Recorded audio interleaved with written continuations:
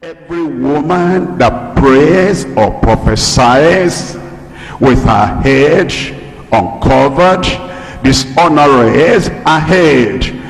Come with me, deeper life.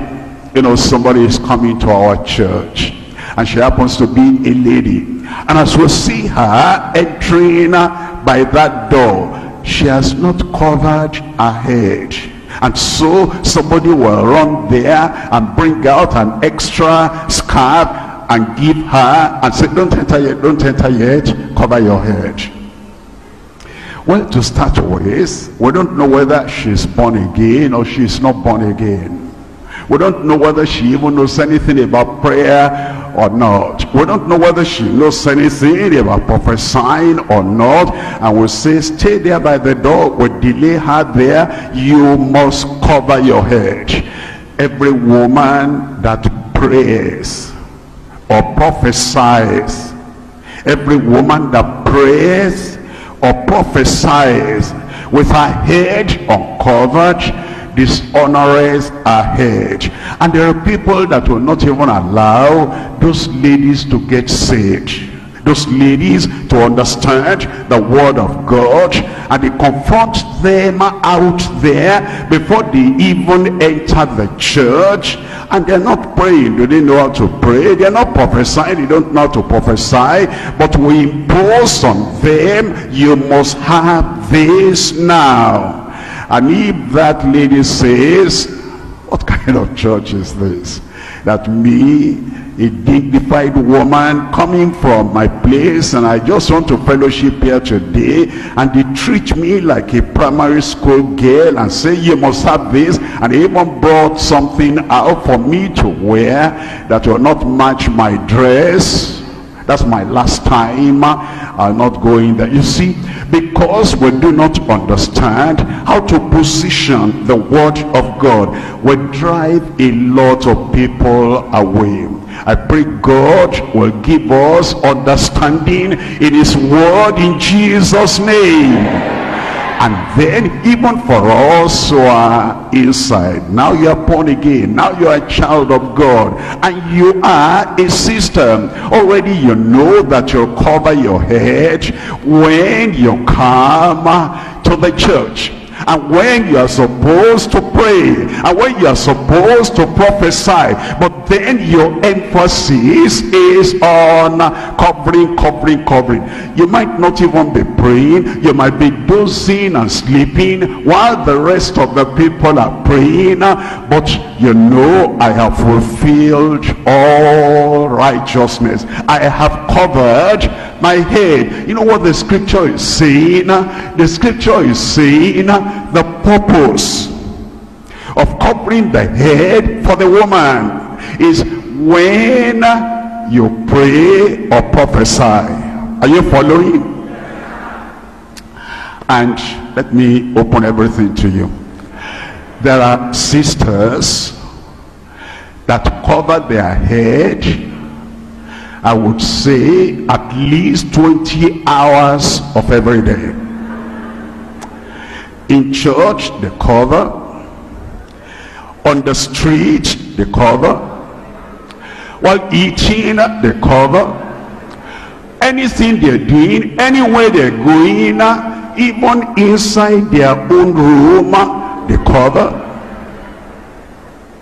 They're not praying, they're not prophesying, but they cover.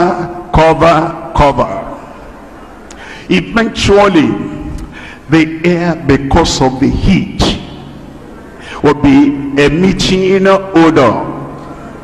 Am I right? So what kind of pastor is this? This is the kind of pastor that will tell you everything you need to hear. Praise the Lord. There are some people, even when they are taking their baths, because they are not going to wash the air at that time, the covering is still there. Now, you put yourself in such bondage because you never read the word. Every woman that prays or prophesies with her head uncovered dishonoreth her head.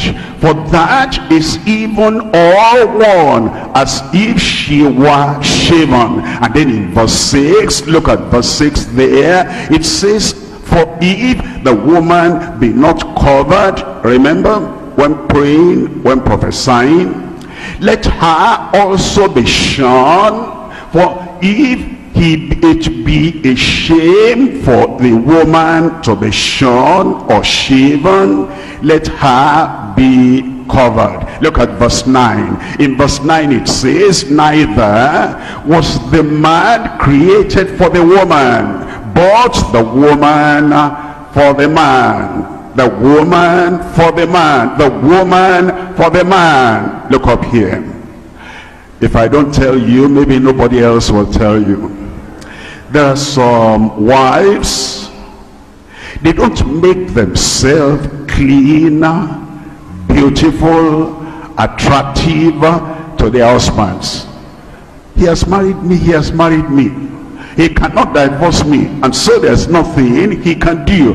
And they dress shabbily, and they will not present themselves attractive to their husband. It says the woman was made for that man. There are some singles, and we're going to have a singles seminar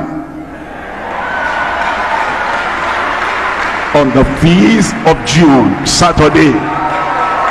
I pray you'll be there, because anything that has hindered you from getting bone of your bone, flesh of your flesh, we're going to cancel everything in Jesus' name.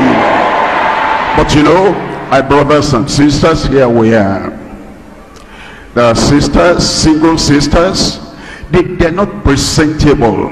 You can see their problems on their faces, and the way they carry themselves. You know, anybody that even knows the will of God will say, if I bring this one in, I'm bringing another load. I have enough load for myself. Cheer up, you're a child of the King. And as you cheer up and you present yourself properly, like you ought to do, I pray everything you've been praying about, the Lord will answer in Jesus' name. Now it says, every man that prays or prophesies, every woman that prays or prophesies.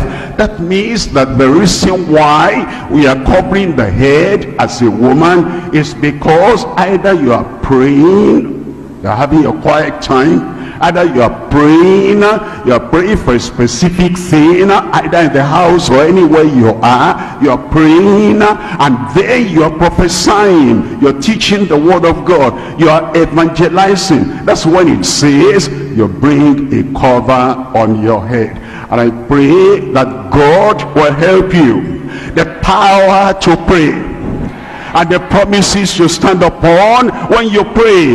The Lord will grant you the heart to abide in Jesus' name.